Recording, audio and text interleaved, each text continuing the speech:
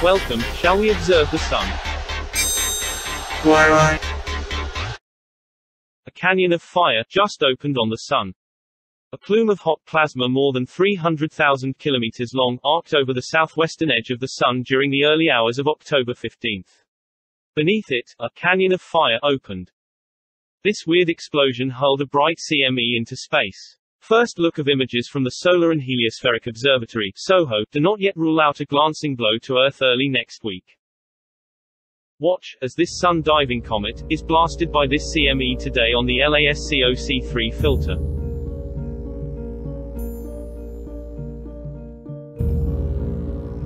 Here's a closer look.